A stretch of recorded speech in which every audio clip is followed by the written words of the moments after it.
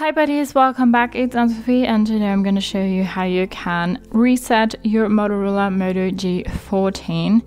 For that, you want to go ahead and take out your SD card and your SIM card.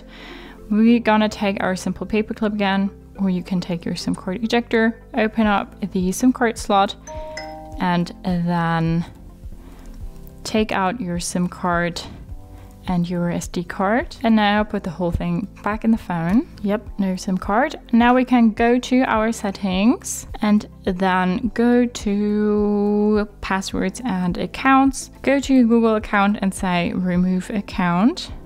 Yep. Verify that it's us. Okay, and we can also remove that account.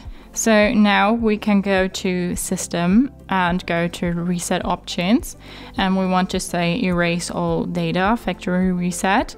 This will erase all data from your phone's internal storage, including your Google account, system and app data settings, downloaded apps, music, photos and other user data. Verify with our PIN. Erase all data, all of your personal information and downloaded apps will be deleted. Yep. Okay, erasing. And now it's restarting. And now we're back at the start. We can select our language and, well, go ahead and set up the phone again.